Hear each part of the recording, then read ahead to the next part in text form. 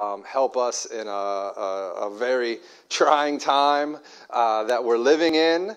I can't wait until November 3rd is come and gone, and then people will like me again, and it will be all good.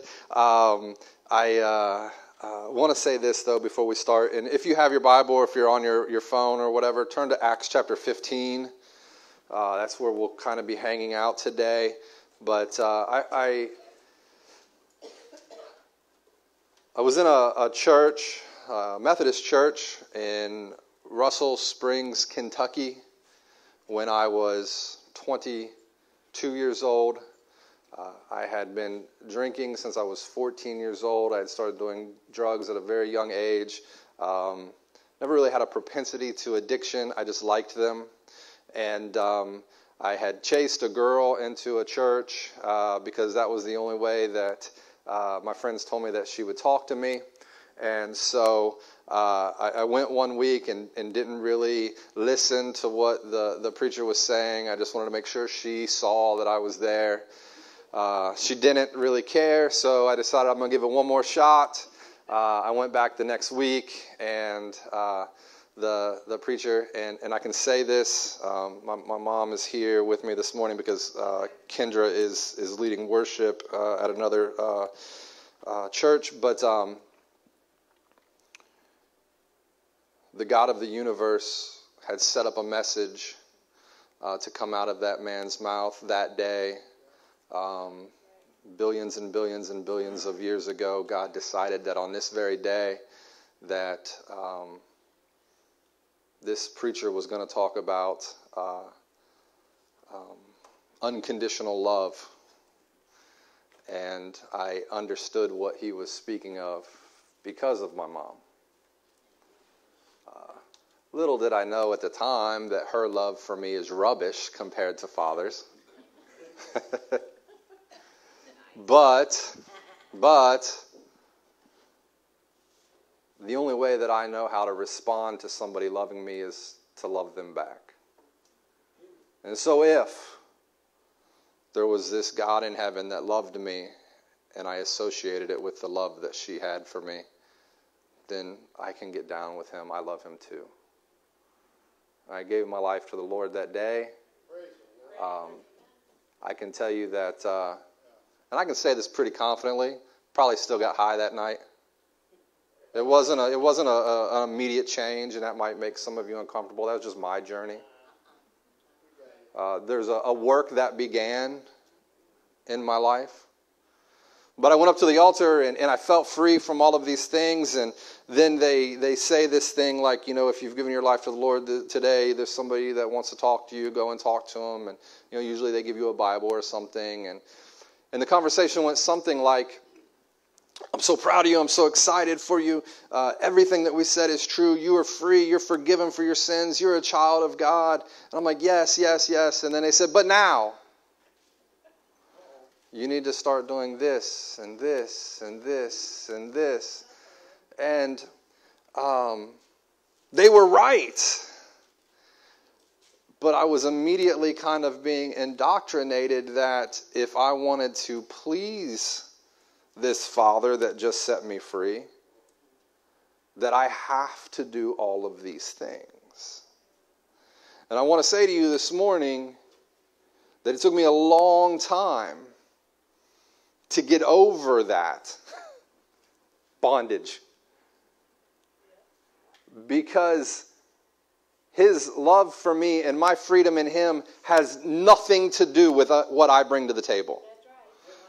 The only thing that I bring to the table in salvation is sin. He takes care of everything else. Now, I'm going to say some things today, and I just want you to know this, that there are truths in this word that we should die for. For me, there's only one. There's only one truth in the Bible that I would lay my life down for, and that is the only way to the Father is through Christ Jesus. Somebody puts a gun to my head and they say, do you believe in tongues? Like, I'm not dying over that. I'm like, I don't know. What do you believe? You know? Or what's your stance on baptism? I don't know. Well, whatever you think. Like, I'm not willing to die over that. But somebody puts a gun in my head and they say, denounce Jesus. I'm waking up on the other side of eternity and I'm happy with my decision. So there's only a truth for me. Maybe there's more for you, but there's only one truth for me that I'm willing to die for. Then there's other truths in here that we should divide for. Like there's certain sects of religion that would say that the leader over their church, everything that he says is infallible. I don't think so. I think there's only one word that's infallible and we can't take anything from it or add anything to it. So I'm not going to, there's no real reason for me to worship alongside them. It's okay though, I love them, but there's no real reason. We should divide. You worship there and I'll worship here. It's all good. But then there's a whole bunch of truths in here that it's okay for us to debate. So there's truths we die for, one maybe. A handful of truths that we should divide for. Handful. But for the most part, there's a lot of truths in there that we should talk about. We should debate. We should really get to the bottom of. And then the entire rest of the Bible is filled with truths that you should just decide on your own. It's okay. And it's okay for your decision to be different than my decision because it doesn't have anything to do with our standing in eternity. And when we become comfortable with this together, we stop getting frustrated with each other. We love a heck of a lot better. We sleep better at night. We're not bound up by what other people are posting on social media. We're not unfriending people because they are voting for somebody different than we're voting for. And we can sleep, and we're just healthier because we're not so bound up by this. So, what I'm going to talk about today, it's not a truth to die for. It's not a truth to divide for.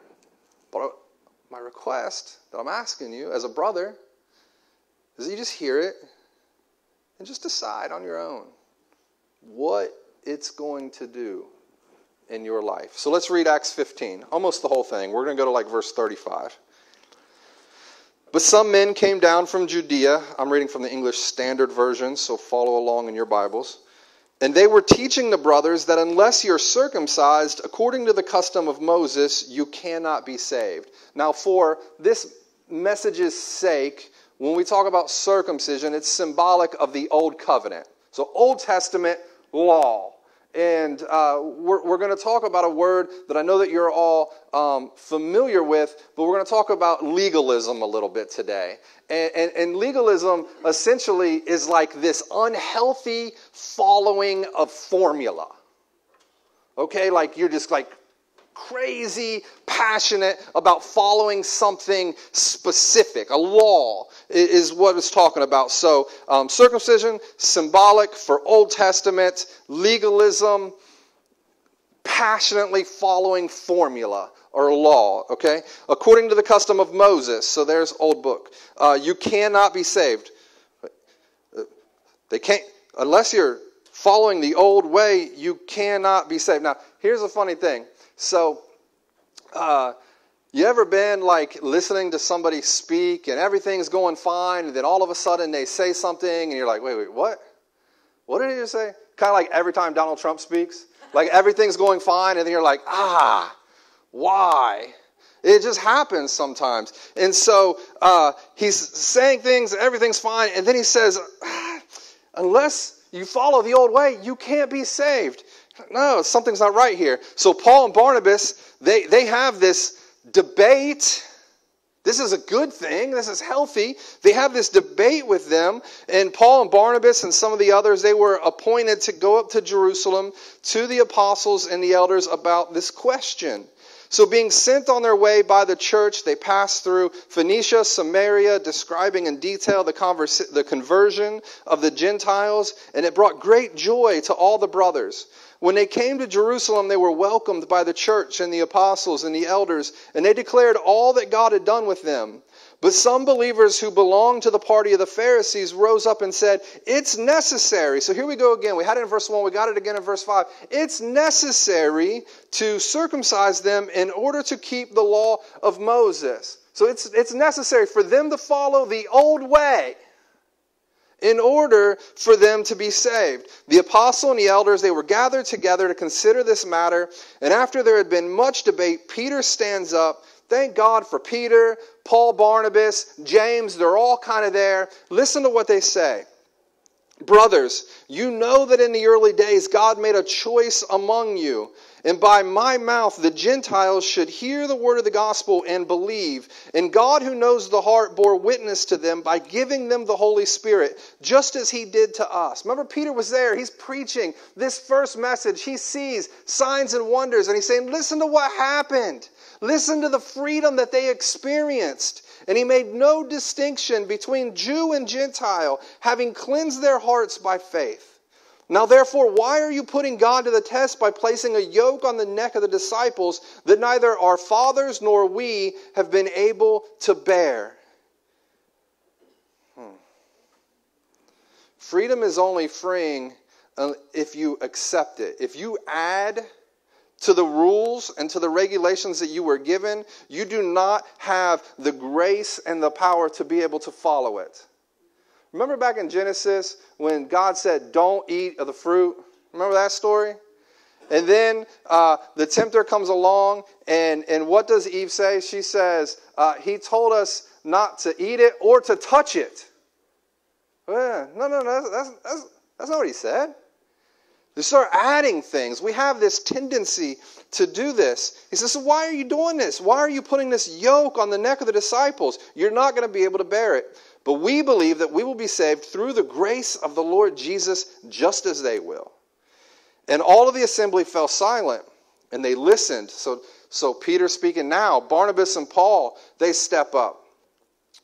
And they related what signs and wonders God had done through them among the Gentiles. So they say, this is why I believe, because all of these things that happened amongst the Gentiles. And after they finished speaking, James replied. So now James is there. And he said, brothers, listen to me. Simeon has related how God first visited the Gentiles to take them from them a people for his name. And with these words of the prophets agreed, just as it is written. So he goes to the old book, Amos, and he says, after this I will return and I will rebuild the tent of David that has fallen. And I will rebuild its ruins, and I will restore it, that the remnant of mankind may seek the Lord, and all the Gentiles who are called by my name, says the Lord, who makes these things known from old. Verse 19. Therefore, my judgment is that we should not trouble those of the Gentiles who turn to God, but should write to them to abstain from things polluted by idols, and from sexual immorality, and from what has been strangled, and from blood. And from ancient generations, Moses has had in every city those who proclaim him, for he is read every Sabbath in the synagogues. Then it seemed good to the apostles and the elders with the whole church to choose men from among them and send them to Antioch with Paul and Barnabas. They sent Judas, called Barsabbas, and Silas, leading men among the brothers, with the following letter. The brothers both, the apostles and the elders, to the brothers who are of the Gentiles in Antioch and Syria and Cilicia, greetings. Since we have heard that some persons have gone out from us and troubled you with words unsettling to your minds, although we gave them no instructions, it has seemed good to us, having come to one accord, to choose men and send them to you with our beloved Barnabas and Paul. Men who have risked their lives for the sake of our Lord Jesus Christ, who have therefore sent Judas and Silas, who themselves will tell you the same things by word of mouth. For it has seemed good to the Holy Spirit and to us to lay on you no greater burden than these requirements, that you abstain from what has been sacrificed to idols, and from blood, and from what has been strangled, and from sexual immorality. Keep yourselves from these, and you will do well. Farewell. Verse 30. So when they were sent off, they went down to Antioch, and having gathered the congregation together, they delivered the letter. And when everyone had read it, they rejoiced because of its encouragement. And Judas and Silas, who were themselves prophets, encouraged and strengthened the brothers with many words. And after they had spent some time, they were sent off in peace, the brothers to those who had sent them. But Paul and Barnabas remained in Antioch, teaching and preaching the word of the Lord with many others also. Let's pray. Father God, thank you so much for the day. Thank you for the opportunity to gather as a faith family. There's been so much that we haven't been able to do for so long, and I'm thankful, Lord, to be in this house amongst those that love and worship you. I pray, God, today that your word would go on to fertile soil. I pray, Lord, that it would produce fruit that remains. And God, that fruit would be freedom in our own lives, a freedom expressed through our lives that might show others the goodness and love of our Lord and Savior. And God, I pray that the result would be lives changed in Leesburg, Lake County, and throughout the world because you came to dwell in our lives. We love you, and we thank you for this moment that we have together. In Jesus' name we pray. Amen. So, I have to remind myself daily of the implications of the gospel. I think that sometimes we make assumptions that this thing comes easier to some than to others. And just to set the record straight, I'm a train wreck. The things that go on up here don't often make it out of this, but if they do, it's not good. Like, I struggle daily with different things. And a big struggle is just being confident in knowing what God said about me. And that everything else that everybody wants to say has no implication on my standing with Him. Like me, love me, hate me, like what I say, don't like what I say. It's okay. Yeah, if we're going to clap, let's clap. God is good. My standing with God has nothing to do with my performance for God. It's the only relationship in existence that works that way. You can lose a lot of friends by doing one thing, by saying one thing. The reality is that even our most intimate and personal relationships can be ruined. Spouses, family members, whatever it might be. But there's one relationship that has nothing to do with our performance. It has everything to do instead with Jesus' performance for me. And we've got to remind ourselves of that. It was His life, His death, His resurrection. It is my only hope to have a right standing before Father. Because if I forget what He's done, I lean towards adding requirements onto myself. And when I do that, undoubtedly, I'll fail. And when that happens, I start questioning myself, self-esteem goes down, anxiety comes in, depression. All of these things begin to be triggered because I've added requirements onto myself, and I'm convinced that this isn't just a John thing. It's not just a personal tendency. And the reality is it's not just a modern tendency. This isn't like a 21st century church issue. It's not just a human tendency. I believe that this is a Christian tendency, that all believers have a tendency to forget in their own lives the truth and the power of the gospel. We saw what was happening in Acts 15. Go to Galatians 3, if you would, verse 1. Paul pours out his life in Galatia. He preaches the gospel. The church is established there. Things are happening. He moves on. He's like, all right, we're good here. These are a solid set of believers. I'm moving on to another town. And as soon as he does, soon after, he gets word from the Galatian church that all of the truth that was preached there, they had moved on to something else. And listen to what Paul says, Galatians chapter 3, verses 1 through 3. Oh, foolish Galatians, Like, one of the things that I admire about Paul is that he's like just gangster in what he says. Like, he doesn't care. He just speaks truth. He's not worried about what anybody thinks. He's like, you fools, what are you doing? What's happening there? He says, who has bewitched you? It was before your eyes that Jesus Christ was publicly portrayed as crucified. Let me ask you only this. Did you receive the Spirit by works of the law or by hearing with faith? Are you so foolish, having begun by the Spirit, that you're now being perfected by the flesh? He said, you received Jesus not by anything of your own doing. Why are you trying to do something in order to earn that now? Martin Luther, he said it this way. This is good. Listen to this. Listen slowly. The law is divine and holy. The law is right. Let the law have its glory, even, but yet, no law, be it ever so divine and holy, ought to teach me that I am justified and I shall live through it.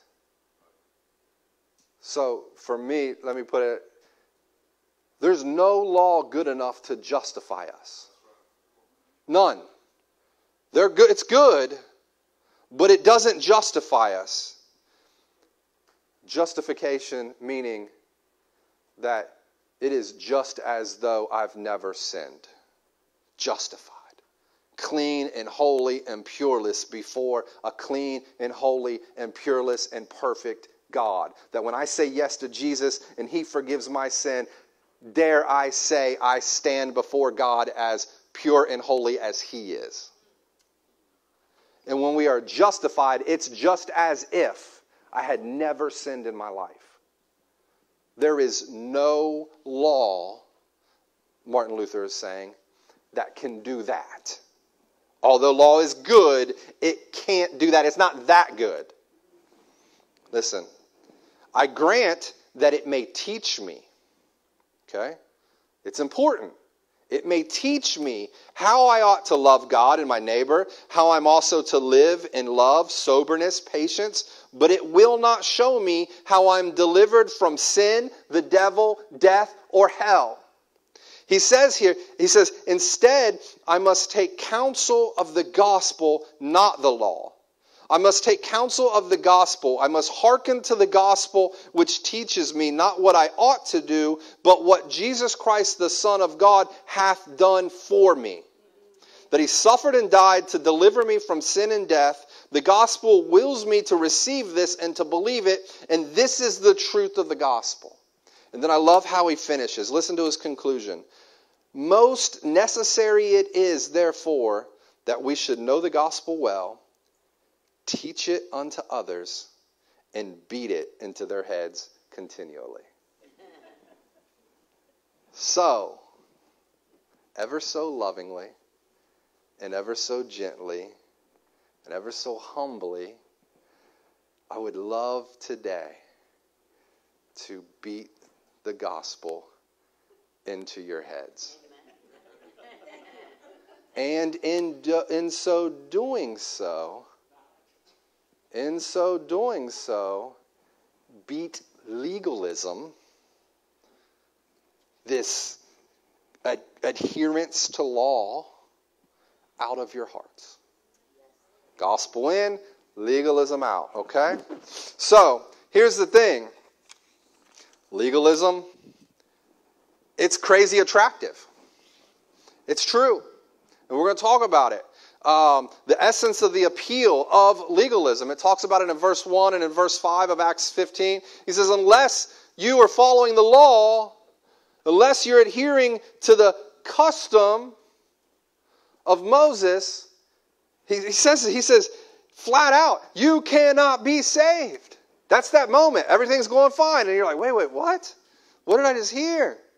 Now, this isn't the entirety of their message, right? So Luke's hanging out, and I'm sure that Luke had this moment. He's there, everything's going good. These are young believers, they're praising God. There's some former Jews that have accepted Jesus as their Savior, and everything is going great. And Luke's there, he's an intelligent man, a physician, he's listening along, and then he hears this. And he's like, oh, heck no, I'm writing to Paul right now, because this is not good. And so he starts to reach out to these believers. And so we don't have the whole message, but we have that thing, right, that really stood out to him. Did he just say that we can't be saved unless we follow the law?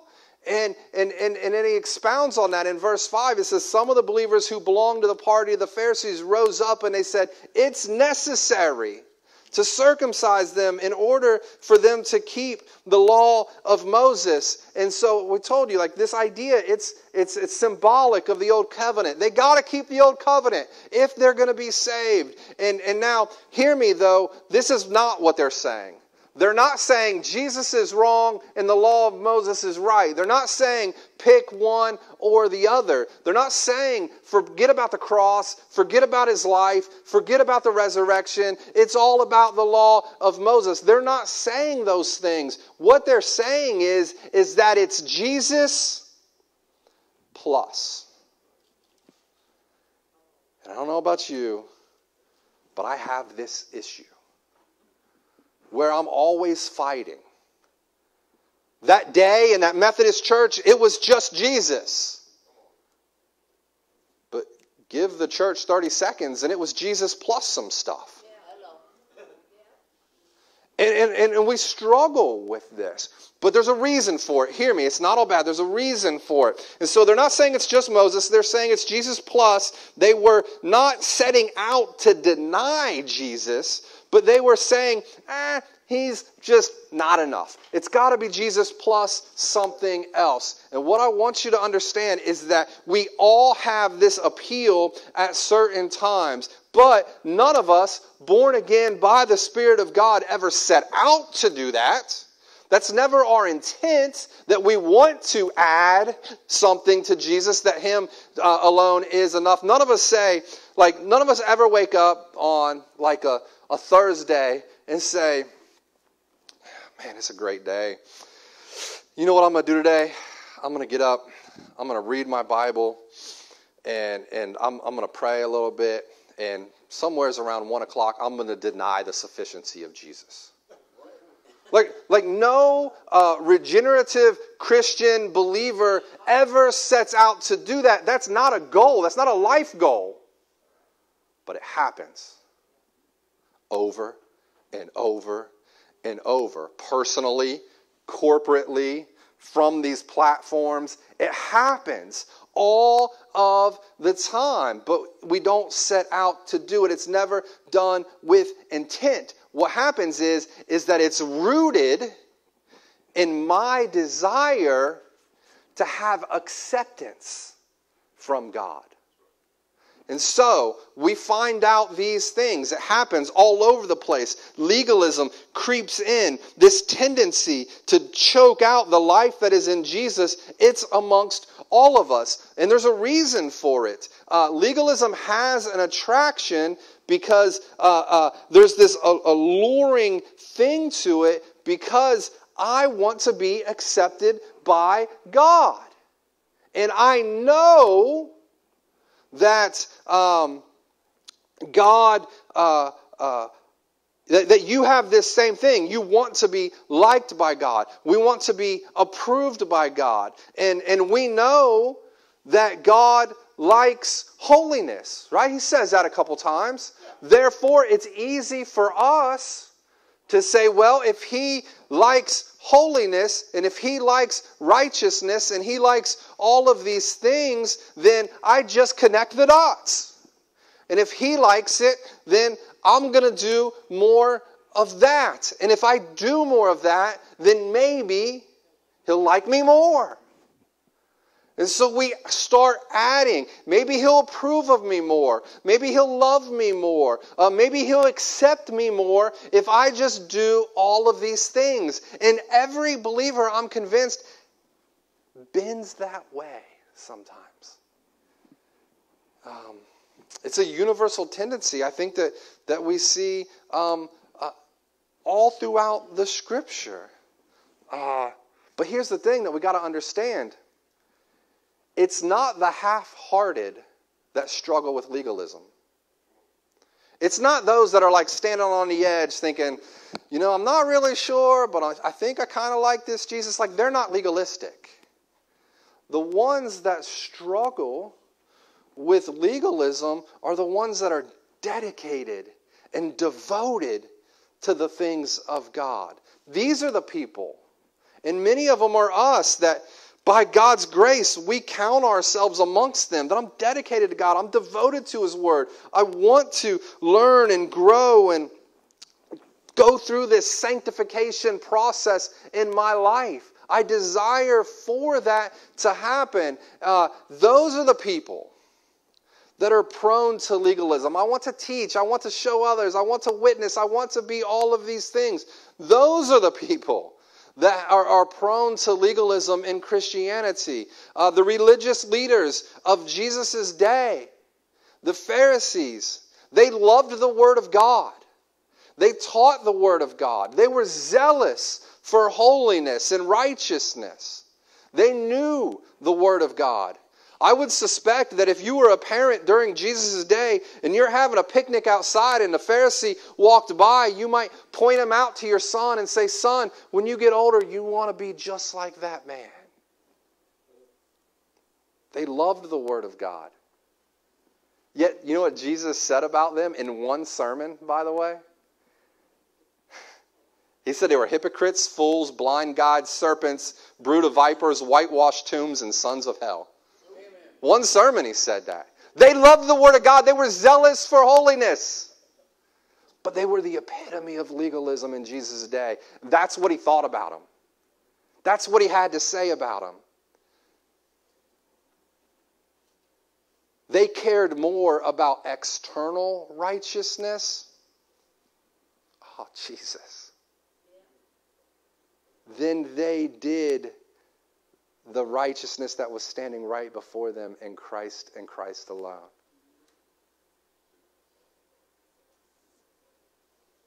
The early church struggled with legalism. It would be awesome if Jesus came and went, and then we turn over the book into the New Testament church, the book of Acts, and legalism just gone. But it wasn't. We read verse 1. We see what they're trying to do in verse 5. It says, but some believers. If you go back in Acts 15, it says, but some believers. These weren't outsiders just coming in trying to bring dissension and division. But some believers. These weren't pagans. These were missionaries that had come all the way from Judea down through Antioch to spread a message.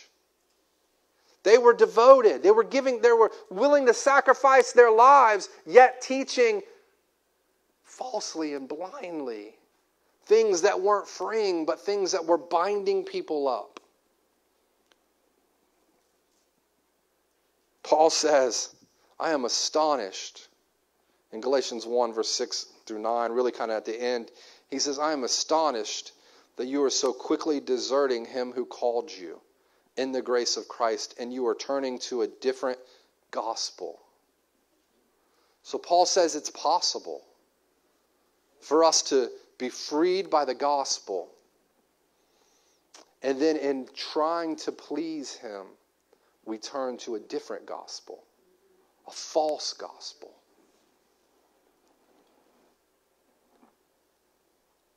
A gospel where there's no good news in it. And so the religious leader in Jesus' day struggled. Turn over to the New Testament church, struggled with little John Abner 2020 struggles with legalism. I would suspect to say that many of you struggle with this in your own personal life. I'm not good enough. I don't do enough.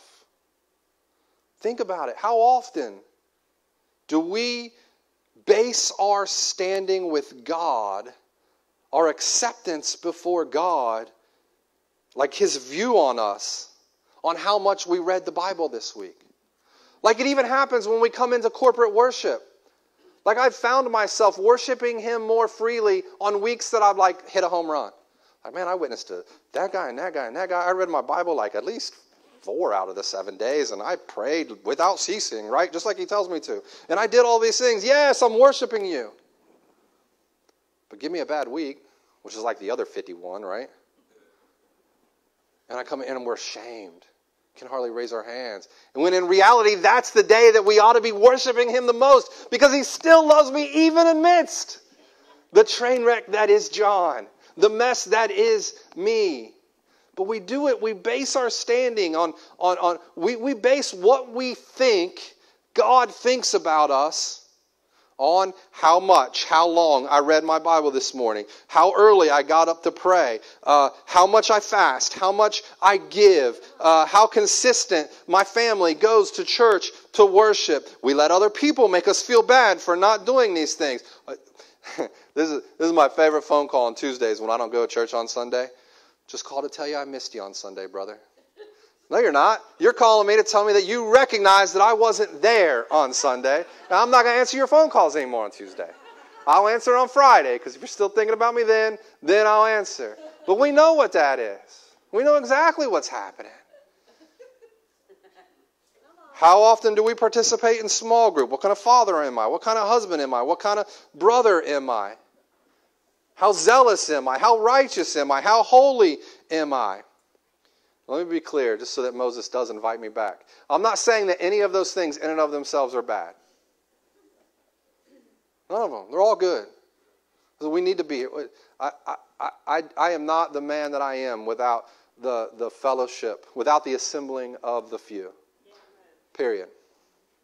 Without my time in the Word, this is the thing that has the power to change lives. I am who I am today because of the Word of God. So I told you about the girl that I met in the church. I married her. We've been married 19 years this December. And the first thing that happens after I give my life to the Lord is I'm 22 years old. She buys me a teenage Bible because she understood what she was dealing with, right? Because guys are teenagers until they're like 32 or something like that. And so she buys me this teenage Bible.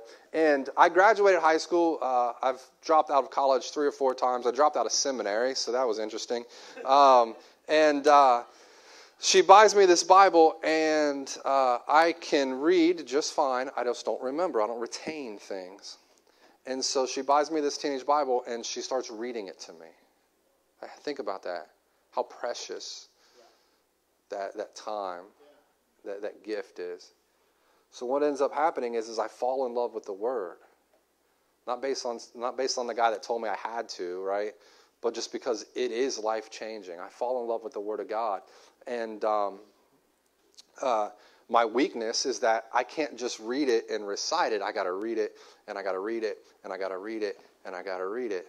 And praise be to God, something happens about that 18th time that I read it. Truth starts jumping off the pages to me. And then I get to regurgitate it to groups of people. I said, I did this for years, 7 times a week. Barely graduated high school. Because I fell in love with him and what he has to say. Not based on anything else. I moved to Florida and I end up at a church that has no discipleship program. But you know what I know about discipleship programs? It doesn't matter how good they are. If you don't want to be discipled, you're never going to be discipled. And the other side of that is it doesn't matter how bad they are or how non-existent they are. If you want to be, you will find a way. And so the pastor at the time, my spiritual father, Pastor Cox, he says, well, just come to my house on Tuesdays. And we'll just start talking about this. And one thing leads to another. And here we sit. Because of a love for the Word, not because of what anybody else said. And so all of those things are good. We do read our Bible. We do pray. It does say to pray without ceasing. But there is a danger. A guy named Sinclair Ferguson, he identified with this danger. He said, every day we're tempted to smuggle our character into his works of grace. Okay, I had a really good day today. God's happy with me. No, this doesn't work that way.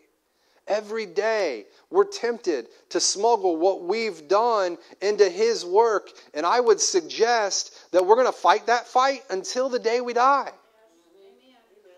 And so we have to be warned against it. We have to fight against it. We will always battle. I call him this little legalist that resides inside of me. But Acts 15 shows us that there's hope. So I'm going to talk about two things. Let me land the plane. One good, one bad. First of all, legalism is absurd. So see the absurdity of legalism. It doesn't work. In Acts chapter 15, verse 7, and then following, Paul gives this speech. He says in verse 6, he says, the apostles and the elders are gathered together to consider this matter. And then we see what happens as they start to settle these arguments that they're dealing with. One of the elements is, and they just speak to it, is that legalism is not the eternal plan of God.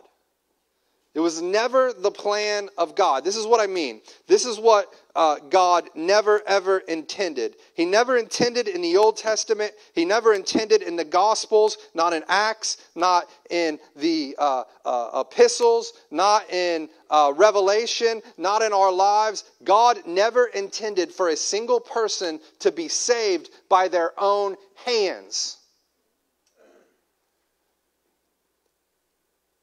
Water baptism doesn't save you.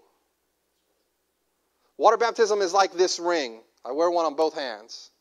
I got a ring the day I got married. My wife and I, we renewed our vows on a mission trip in Russia. And in Europe, they wear their rings on their right hand. And so I wear a ring on both hands. The wedding ring is particularly important to me for several reasons. But this ring on or off of my finger makes me no more married. All it is an outward symbol of an inward commitment. And so I accept Jesus in my heart, and then I go get baptized because he led the way in that example. It was never intended to be anything that I did. It was always what he did. And so we got to understand the absurdity of this. It is not God's plan. Everybody in the Old Testament, we're looking forward to a Redeemer.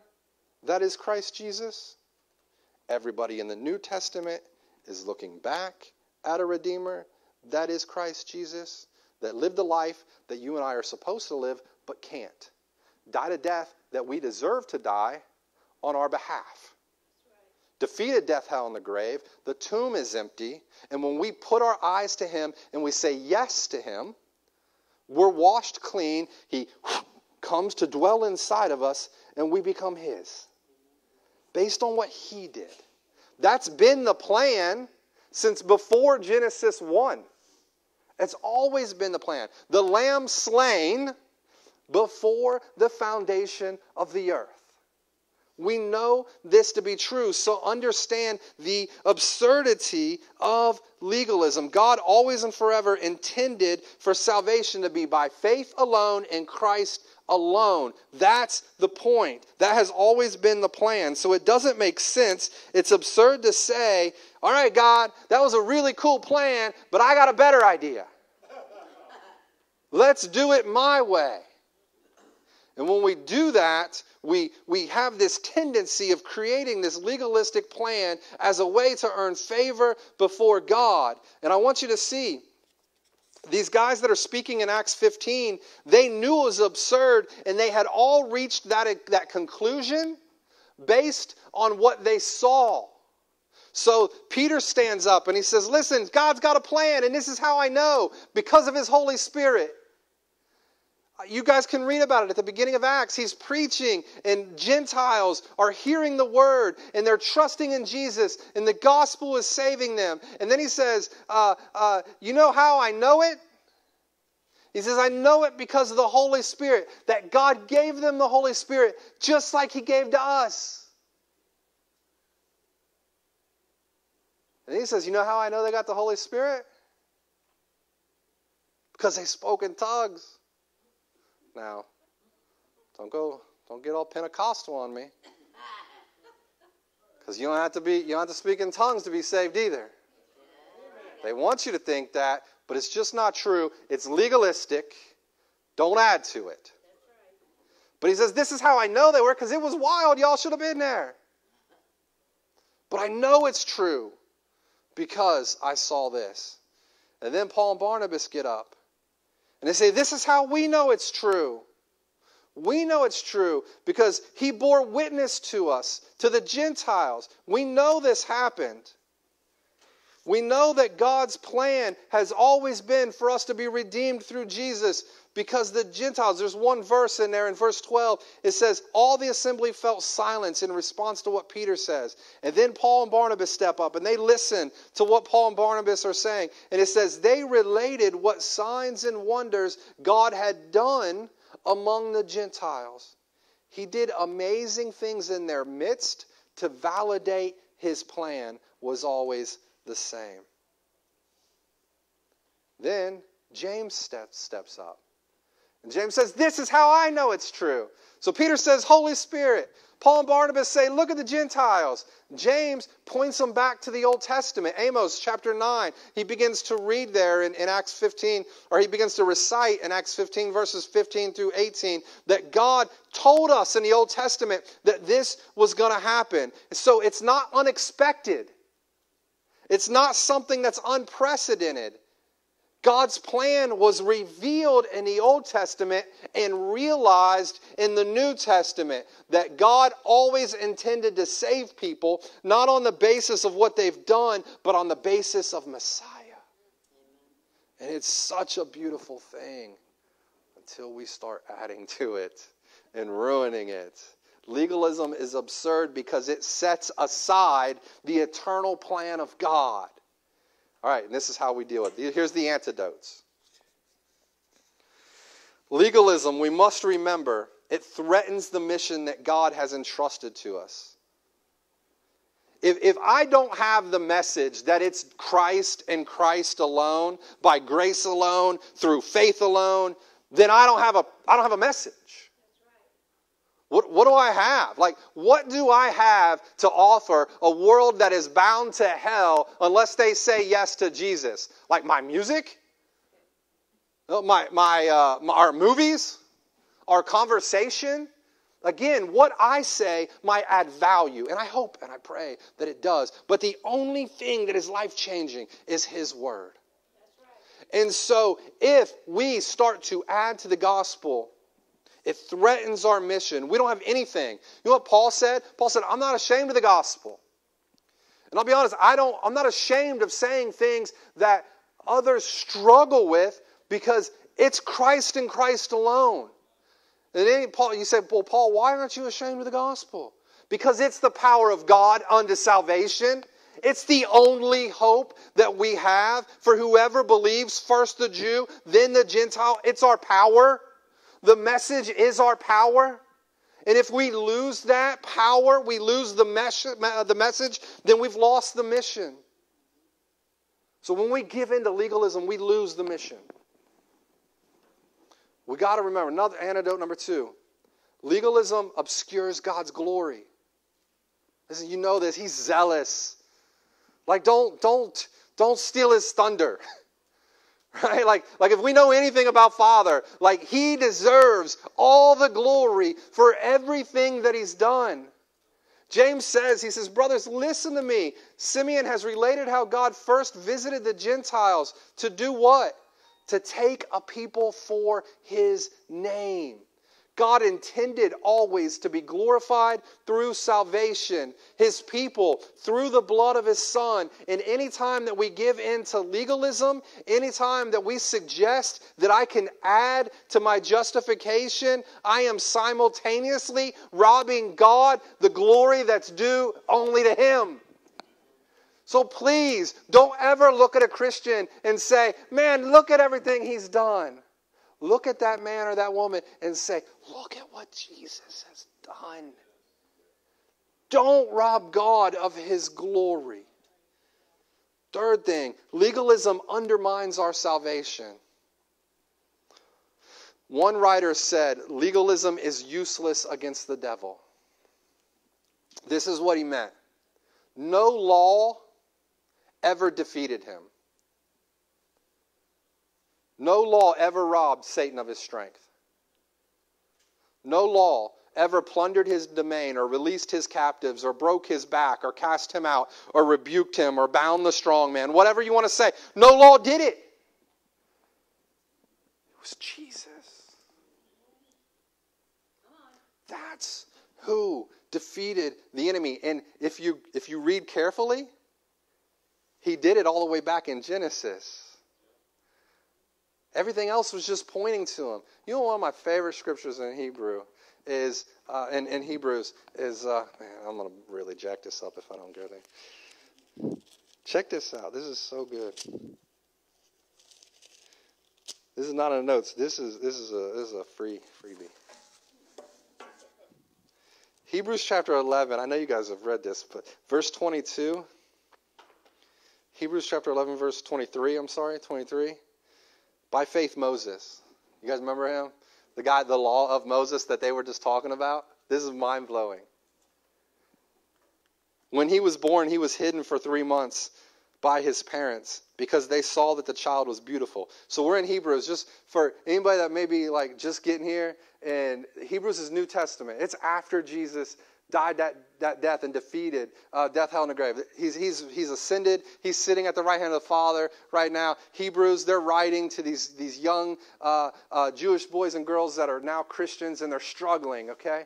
And it's this amazing letter. In chapter 11, verse 23, Moses, Old Testament, all the way back at the beginning, he's hidden as a child, and he's beautiful. And they hid him because they weren't afraid of the king's edict. Listen to what verse 24. By faith, Moses, when he was grown up, refused to be called the son of Pharaoh's daughter, choosing rather to be mistreated with the people of God than to enjoy the fleeting pleasures of sin. He could have had everything that was the king's at that point, but he didn't want it. He wanted to hang with the people of God. Look at verse 26. We're talking about Moses, Old Testament. He considered the reproach of Christ greater than the wealth and the treasures of Egypt. Moses, all the way back at the beginning, was looking forward to the redemptive one that God was sending, Messiah, Jesus. Legalism obscures God's glory. It undermines our salvation. It took God the Son, a cross and an empty grave, to do the things that the law could never ever do. So let's don't undermine the salvation of Christ that was purchased by His own blood by suggesting there's anything whatsoever that we have to add to what He's already done. And then last, legalism. This is for me. Legalism destroys my confidence. It might affect you all different. Beautiful, powerful, never struggle people, you. Legalism destroys my confidence. Because I'm always worried. What do they think? Am I good enough? Did I say the right thing? I was a young preacher. I'm preaching one day on giving. Oh, Jesus. There's this man sitting in the back, and it seemed like every third sentence I said, he just started shaking his head. Shaking his head. Shaking his head. I love this man, and I was confident that I could go talk to him after the message. And so I went up to him. I said, Charlie, you were shaking your head the entire time that I was preaching. He said, my wife kept asking me, do you want to go here after church? He said, no. What about here? He said, no. He said, what about here? He said, no. I was ruined. Like I thought I was a mess the entire time. And he just didn't want to go to Golden Corral after church. It was all it was.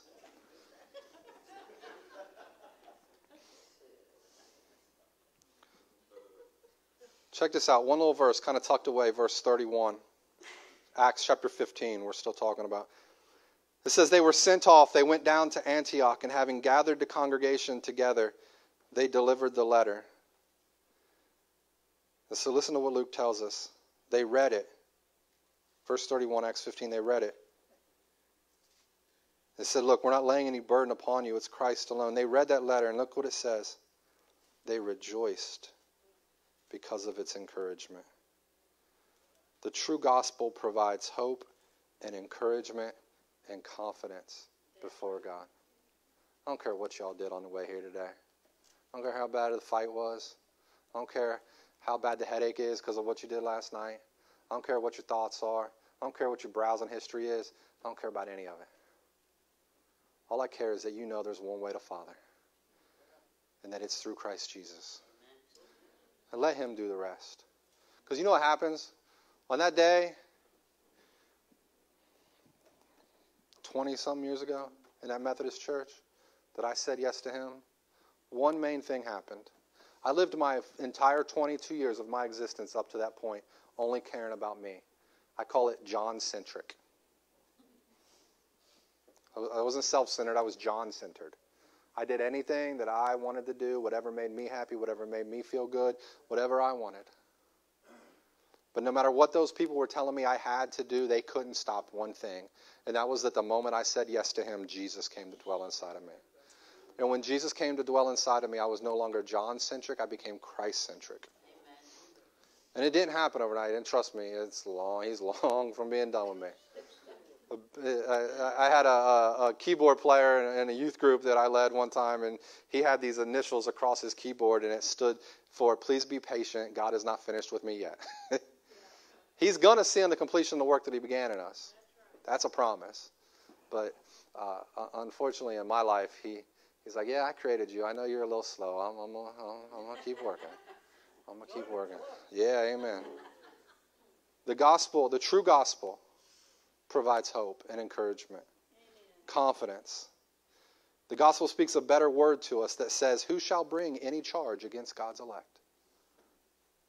I'll be honest, I don't even care who you're voting for in November.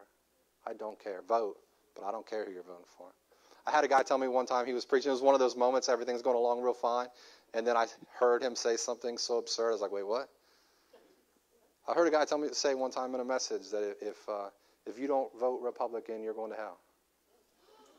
Yeah. Listen, that's not true. That's what legalism, that's the effect that it'll have on you. The gospel speaks a better word. Christ died, yes. He was raised, yes. He's at the right hand of Father, yes. And he's making intercessions on your behalf. The gospel speaks a better word. And if that's the case, for the sake of our mission, for the sake of God's glory, for the sake of our confidence, let's just rest in what he's done for us and not worry about all the other nonsense. If I were to offer you a bottle of water, pure and clean, you would happily accept it. But if I were to drop just one drop of poison in it, you would say, no, what are you trying to do? I'm like, well, it's mostly good. It's mostly pure. No, one little drop tarnished it. And adding one thing, as little and minuscule as it might seem, tarnishes the gospel. That's not what Leesburg needs from y'all. That's not what Lake County needs. That's not what the world needs. The world needs to see us operating in love and grace, trusting only in him. Let's pray. Father, thank you so much for the opportunity to learn together, to be encouraged together, because that's what truth does. It is and always will be freeing. Thank you for your word. And I just pray, Lord, that right now in this moment, as we just spend these last few moments together, first of all, I'd be remiss if I miss this opportunity, Lord. If there's anybody here today that has never accepted you or has wandered and thought maybe there's another way, Lord, I just hope that they've seen the goodness of your gift, your Son. I pray that today might be the day that blind eyes are open and that they see the need for a Savior in their life. They just say, yes. Yes, God, I want you. I want that. And Lord, I pray, as I do believe that many Christians are just like me in this sense, that we feel inadequate because we don't perform well enough at work, at church, in our homes, with our children, with our spouse. Lord, let them understand it has nothing to do with what you think and what you see. Let them leave here today full of hope and encouragement, and that we would be like the author of Hebrews said, that we would not cast away our confidence, because in it is a great reward. Lord, if there's any man or woman walking along this earth with swagger, it ought to be that man or woman that has said yes to you. Give us that today, God, in Jesus' name. Amen. I love you. Thank you for bearing with me today.